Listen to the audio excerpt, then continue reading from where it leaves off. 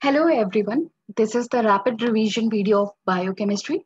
Let's start the video. First I'll discuss some tests. So for identification of protein, biurate test is done. For sulfur containing amino acids, sulfur test is done. And for detection of carbohydrate, Molish test is done. For test for detection of glucose, Benedict's test is done. For identification of starch, iodine test is done. And to distinguish between monosaccharides from disaccharides, Barfoed's test is done. I hope it's clear. Now, these are some frequently asked questions. About the coenzymes of vitamins. So, thiamine pyrophosphate and FMN are coenzyme for vitamin B1. FAD is a coenzyme for vitamin B2. NAD and NADP is a coenzyme for vitamin B3. Pyridoxal pyrophosphate is coenzyme for vitamin B6. Coenzyme A is for pentothenic acid, and tetrahydrofolate is for folic acid, and methylcobalamin is for vitamin B12. Now, these are again some frequently asked questions. So, ATPs contain calcium and magnesium. Enolase contain magnesium. Cytochrome oxidase contain iron and copper. And alkaline phosphatase, alkaline dehydrogenase, and aldolase contain zinc.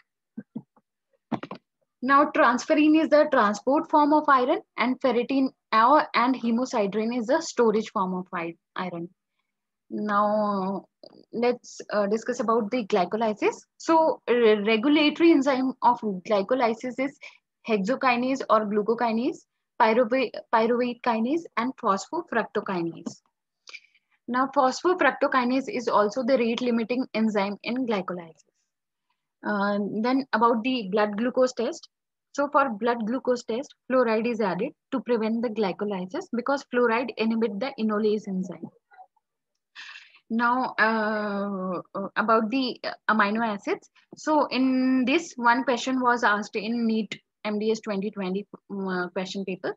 So the basic amino acids are lysine, arginine, and histidine. The acidic amino acids are asparagine, aspartic acid, glutamic acid, and glutamine.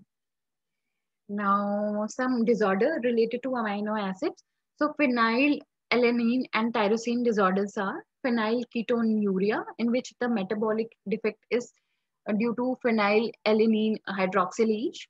In alkaptonuria, it is due to homogentisate oxidase. In albinism, it is due to tyrosinase. And in sulfur amino acid, the disorder is homocystinuria. So it is due to cystathione synthase. And in tryptophan, the disorder is Hartnupp's disease. So it is due to defective intestinal absorption. Now moving to the vitamins. So vitamin A deficiency leads to night blindness, xerophthalmia, Bitot spot, keratomalacia, and in the oral cavity, keratinizing metaplasia, occlusion of salivary gland ducts, enamel defect, atypical dentin, and delayed eruption. The vitamin D deficiency leads to rickets, pigeon chest, osteomalacia, renal rickets, and in oral cavity, delayed eruption, malalignment of teeth, wide predentine zone, and elongated pulp horns.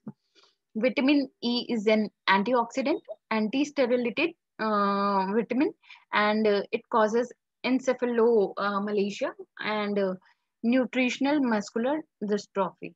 The deficiency of vitamin K cause hemorrhage, and deficiency also leads to prolonged clotting time.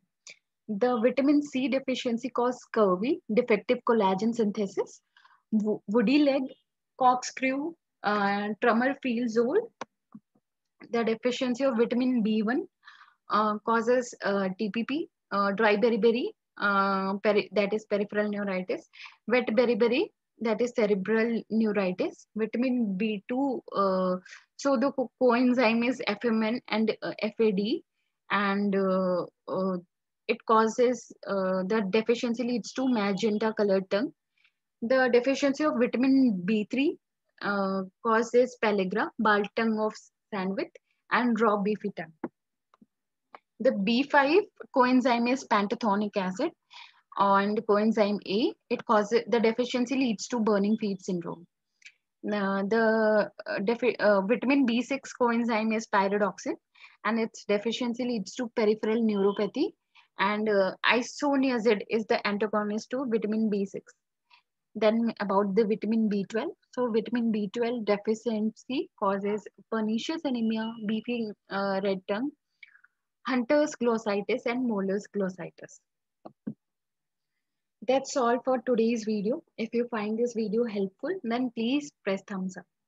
And till then, take care and happy learning. Thank you.